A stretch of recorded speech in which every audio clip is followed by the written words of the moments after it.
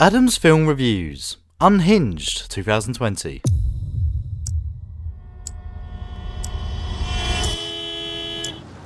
Come on, man.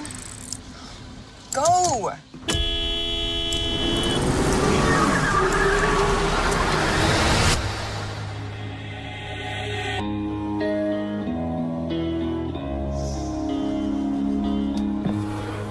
You know what a courtesy tap is, young man?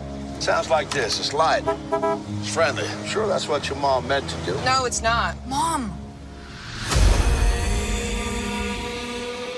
Having a kind of a hard time lately. I'm sorry. You accept my apology? Just ignore him. Well, if you could just do the same, we could press reset. I don't have anything to apologize for. Can you go, please?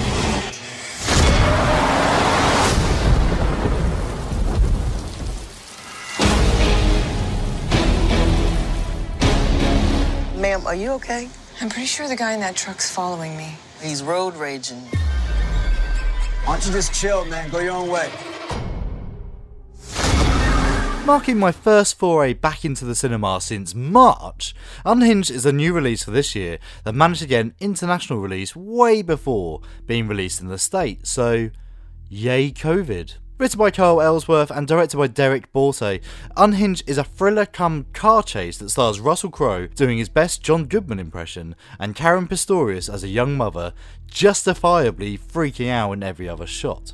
The story opens on Rachel Hunter, played by Caren Pistorius, having what most people would call a really bad day. For Rachel though, it just seems like another day of the week. First she wakes up late, then she's reminded by her teenage son Kyle, played by Gabriel Bateman, that not only does she have a hair appointment with an extremely important client, but if she doesn't get going soon, he'll be late for school with an automatic detention. As Rachel rushes to get ready, we learn that she's recently been through a divorce, and that she now lives with a dead-eyed layabout brother Fred, played by Austin McKenzie, and his equally dead-eyed girlfriend, while Rachel and Fred's mother has been taken into care. Things are going poorly. With Carl bemoaning his automatic detention he'll get for being late, Rachel rushes the pair onto the highway to try and get Carl to school on time. Her client, meanwhile, not happy with being fobbed off with a late Rachel again, calls to fire her, so you can add being unemployed to Rachel's ever-growing list of miseries. Visibly irritated and frustrated, Rachel is fuming to find in front of her a large car at the traffic lights not moving despite the light turning green. Without a second thought, Rachel pounds the car horn and overtakes the 4x4. As she turns the corner, however, she finds that the car has followed her, pulling alongside her car as the bearded man inside, played by Russell Crowe, signals for Carl to wind down his window.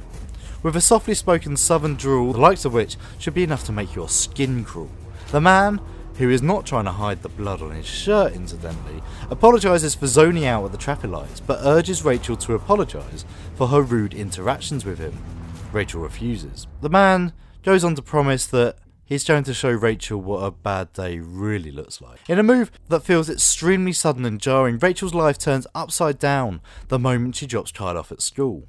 Stopping at a petrol station, she returns in horror to find that her mobile phone has been stolen and that the man himself is sat glaring behind the wheel of his car, right behind her. I've said before that the 1993 film Falling Down has always creeped me out, mostly for feeling a little bit too real. In many ways, Unhinged feels like Crowe's angry wasp of a character is having his very own falling down day, into which Rachel blunders headfirst and redirects his whole plan to revolve around an upset, frustrated single mother and ruin her life forever. Attending appointments in Rachel's calendar, visiting her family home and demanding that Rachel name his next victims from her contact list, the unnamed man engages Rachel in a game of murderous chess, with the real highlight of the film being the unending paths of logic and racing around that both Rachel and the man do to stay on top of the situation.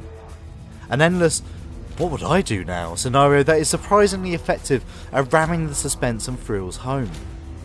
But that's not to say this isn't a somewhat predictable film. Clunky expositional dialogue scattered throughout do too good a job at showing what's going to happen next. Borte's direction does a great job at keeping the pacing at a satisfyingly intense level, while Caren Pistorius' terror and bewilderment almost tops Crowe's far too real horror. On the whole, not sure it's up to the task of convincing people to go back to the cinemas, but it's definitely a solid thriller well worth your time.